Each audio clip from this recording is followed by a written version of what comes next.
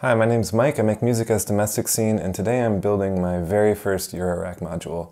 I've decided to start out with a power bus so that everything else that I build I can test. So I bought the Befaco Excalibus. It's a really weighty PCB board.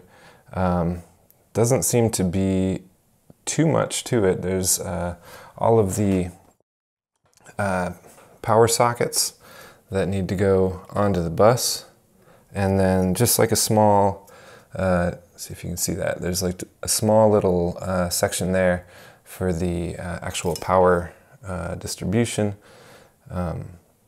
Yeah, I think looking at this, looking over the instructions, feeling pretty confident about doing this, assuming that I can solder something. So yeah, I guess it's just time to take the plunge. Let's do it.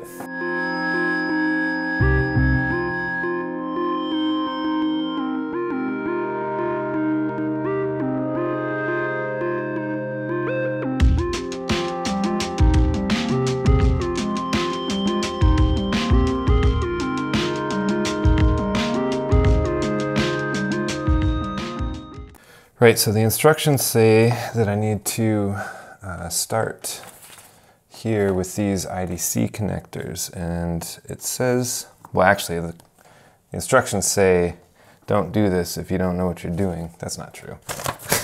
It says, I'll quote it because I don't want to misquote it. If you do not feel confident with your skills, please drop us a mail for advice before starting the build. This is a critical part of your system and an error might damage your modules. So I will take my life and my module's life into my hands and attempt to build this thing. Yeah, anyway, the first thing you need to do is you need to put these sockets on, and hopefully, I don't know if you can see that. I'll try this camera over here. There's two rows of pins on these sockets, and those pins need to kind of like squish this board, sandwich the board. And it points out that there's a little triangle that needs to match the triangle on the PCB. So you can barely make it out, but there's a little triangle on the plastic part of this socket, and there's a little triangle printed on the PCB. So I'll start placing them. First, I suppose I should turn my soldering iron on.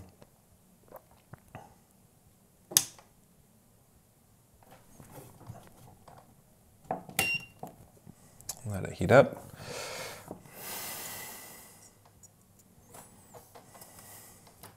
These are pretty tight. It's kind of a little bit tough to get that onto the board, actually.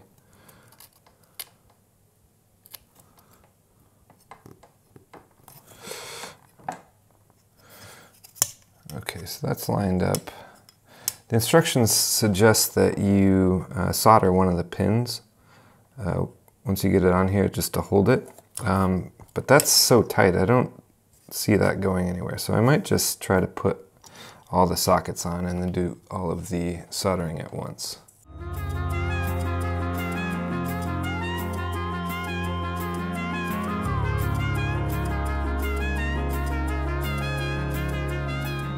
Right, so I've got all of the sockets on the board. And like I said, pressure is really keeping them on there. So I guess it's time for me to try soldering for the first time. Wish me luck.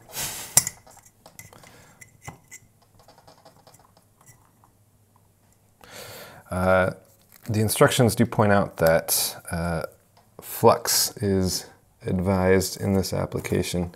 So I have a Flux pen here.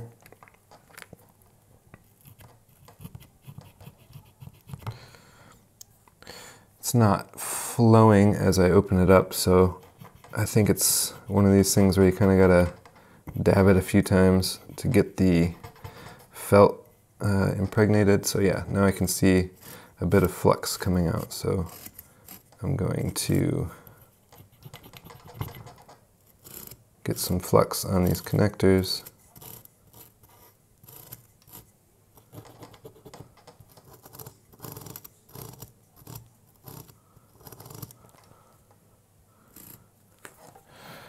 start with just the first 5 and see how it goes.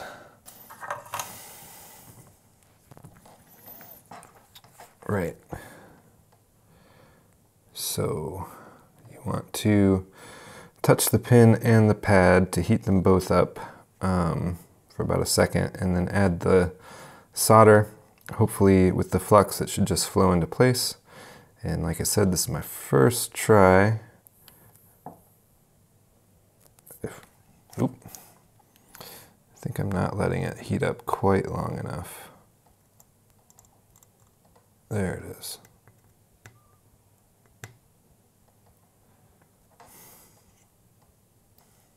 You know, this is really strange. I don't know if it's because of this solder or anything that I'm doing, but the lavalier microphone. Yeah, I'm gonna take a break.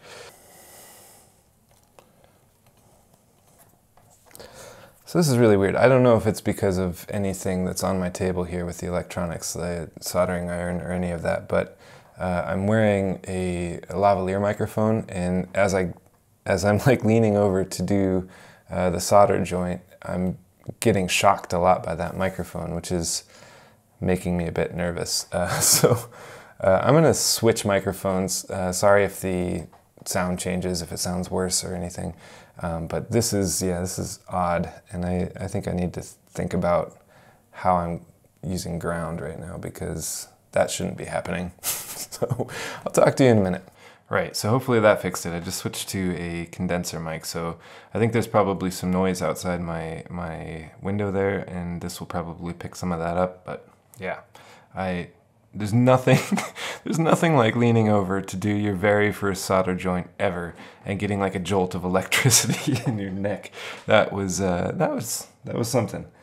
However, I was trying to play it cool, and it looks like I managed to do a pretty decent solder joint. So I'm gonna get back into this and solder the whole thing up, and yeah, go from there.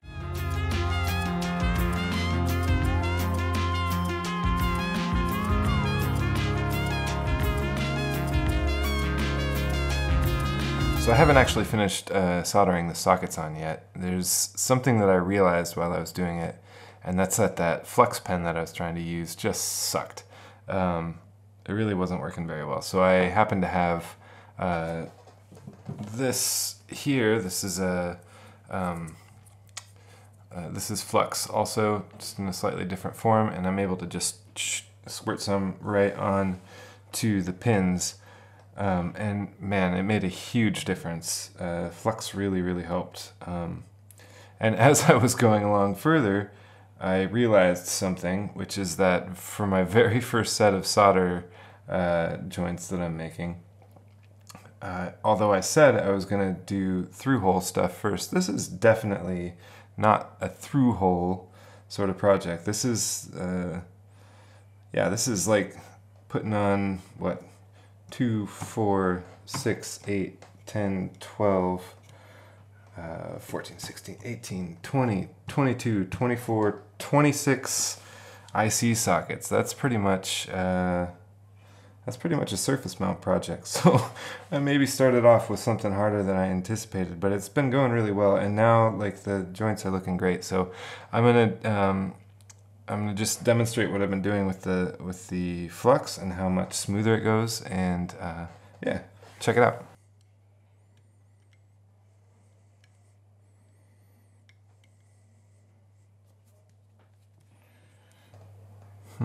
This is looking fairly in focus on my close-up, I hope. So there's a little bead of flux along there, and I just get the tip on there, the flux starts to melt, and you just get a little bit of solder on there, and the solder just flows right onto that pin. And I've noticed too that if you're trying to do it for every pin, the solder kind of builds up on the tip of the soldering iron, and sometimes you don't even need to add more. You can just kind of go across, and the extra solder on the tip of the soldering iron just flows into those pins. It's actually not nearly as hard as it looks. But this flux really helps this flow.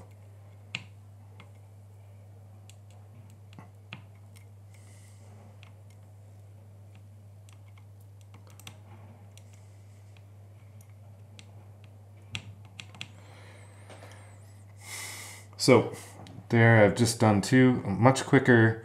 Probably I did both of those in the time that it took me just to try to do the very first pin that I soldered on this board. So yeah, it's getting better. So I'm going to finish this up and then we'll look at the rest of the parts. Right, so the sockets are done. Now I'm just going to clean up the flux, clean up the board a little bit with a bit of isopropyl alcohol. And then I think the next thing we need to do is add the resistors.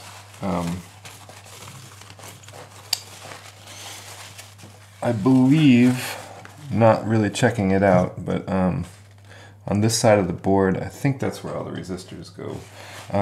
There's some stuff going on over here. I haven't really read that far into the manual, but on either side of this this bus, there's some through-hole spots. And looking at it, I'm actually thinking the resistors are down here. Maybe one of them's over here. You can kind of see it on the printed silk screen. So anyway, I'll read the instructions before I make that assumption. Finish cleaning up this board and then solder on the rest of the components. Right, so that's done. Take a look at this here. So we've got two different values of resistors. Maybe I was saying capacitors earlier, I'm not quite sure, whatever. Resistors. So we have a 820R and a 1K resistor. The resistors are not polarized, so it doesn't matter which way they go in. So I need to find the resistor that's gray, red, black, black, brown.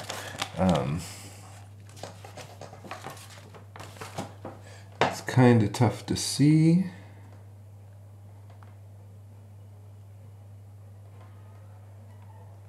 But I definitely see the red stripe on this, and the other resistor's color code does not have red. So I'm gonna say that this is the one that I need to do first.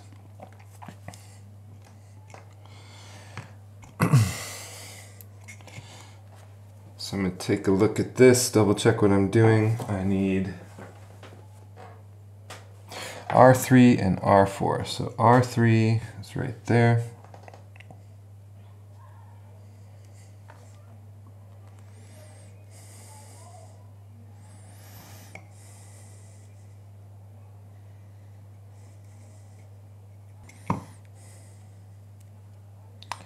There's a bit of resistance on that hole. I wonder why that is. It looks like there's a bit of metal. I've got this blue mat underneath here, and I can see blue through all the other holes on this board except for one of the legs on R3. So on the off chance that I got some solder in there, I don't know how I would have.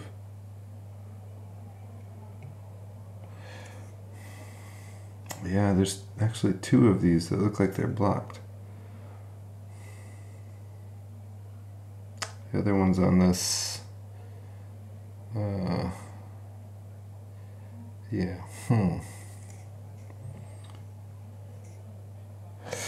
Man, this is going to be tough. I really don't know if this is going to show up on camera, but I don't know. I doubt you can see it, but there's definitely something blocking those two holes. So I'm going to have to deal with that really quick.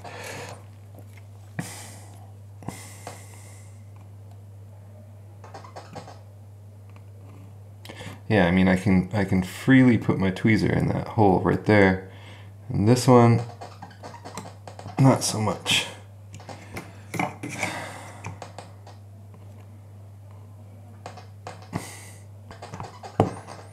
I mean, if I really start pushing on it, I can get through, I think.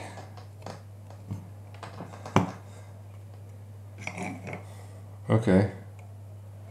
Seeing some blue on the other side, that's good. It's still tight, but I think I can get this resistor in there now.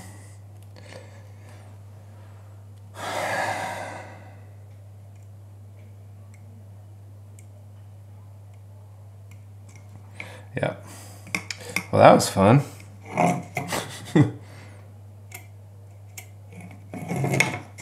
All right, so R3 and R4.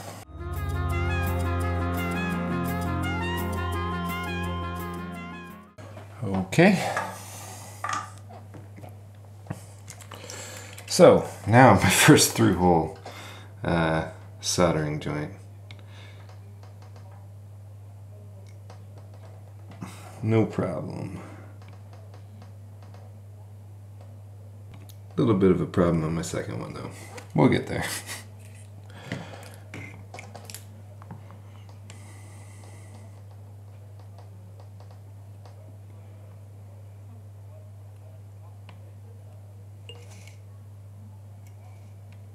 It was actually pretty relaxing.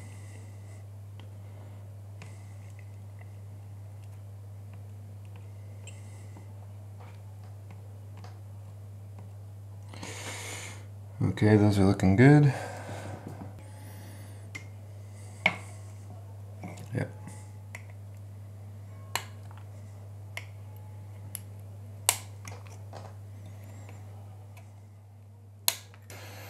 Right on.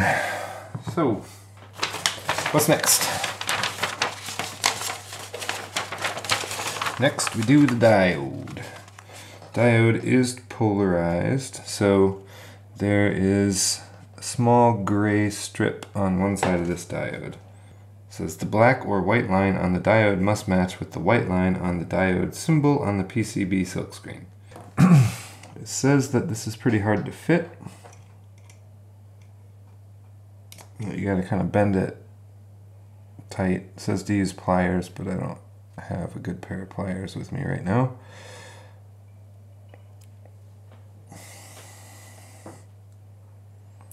So I'll just see if I can get a tight right angle on this as is. Hope so. Okay. So the stripe on the diode needs to match the stripe on the diode's silkscreen, which it does. Push it in tight. Seems to fit.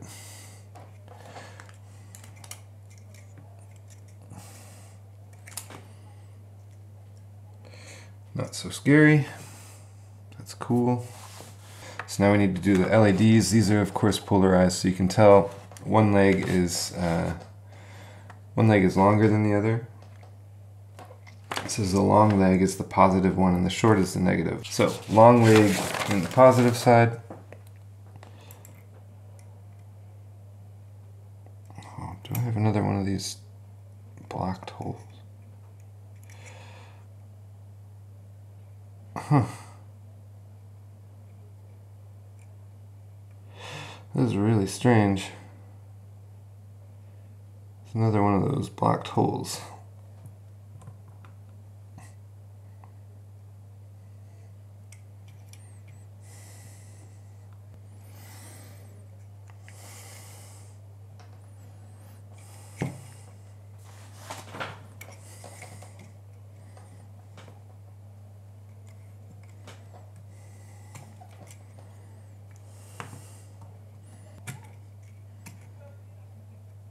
Okay.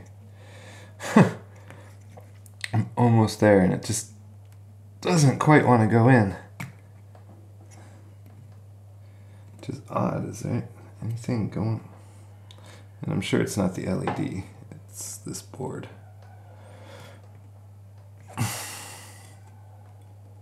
There. Okay. Yeah, I really had to force that one. But got there in the end.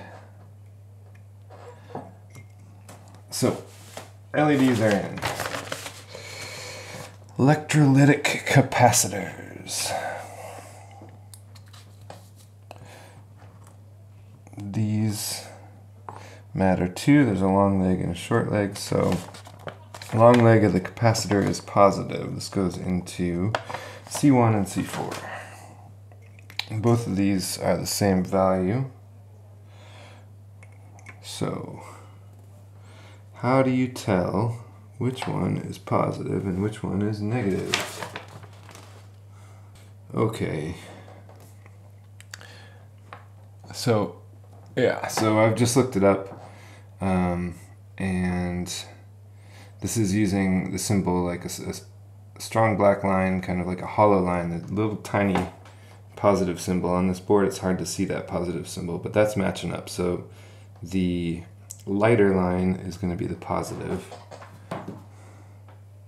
assuming that the internet is not lying to me. So capacitors in, regulator. Actually, I think that's it for those. I'm going to solder those ones up before I move on to the rest of them, because now we're on to some slightly different parts. So.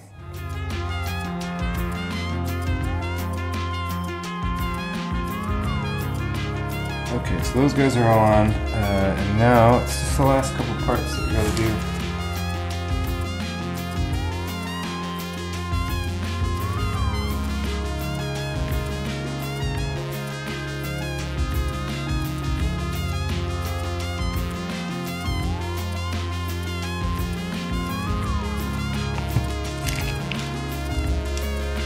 Right, so now we just need to test it and find out if it worked. It's a couple days later now because I didn't have the right power cord to test it when I soldered everything the other night. But I've ordered the right cable off of Amazon. I have it now, and I'm ready to plug this thing in. And theoretically, everything should light up. What I'm looking for is these 3 LEDs, and I believe that this this button itself lights up. So if it doesn't blow up, things should be good. Right on. So we've got lights in all the right places, and so far nothing's hot. Yeah. So I'm going to test this out with my multimeter, and there's some test points on the board here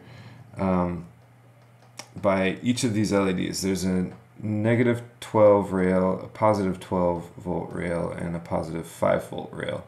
And there's just these little metal pads here where you can test out what's going on. So I'm going to test the negative 12 volt, and I got negative 12.06, that's good. Positive 12 is 12.08, looking good. And the positive 5 volt, I've got 5.09. So I'm going to call that a success. I think everything's working the way it should. And I can start building actual modules and start playing some stuff. Yeah.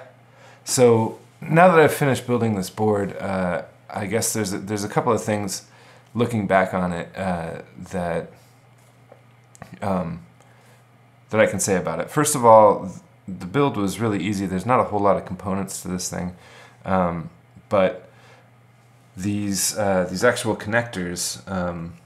The actual power connectors, since they are just kind of like pressure fit on that board, they're still technically an SMD soldering job. So I didn't find it too difficult, particularly once I started getting going with the Flux. That really made a big difference.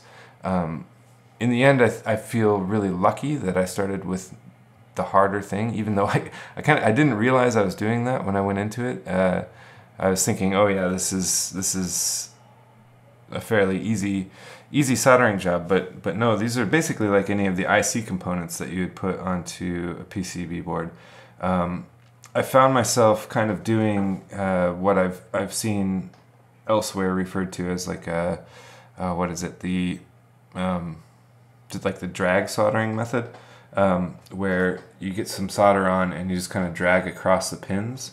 And the Flux helps it flow into the right place. I found myself doing that almost naturally. I wasn't thinking about that technique, particularly when I started going.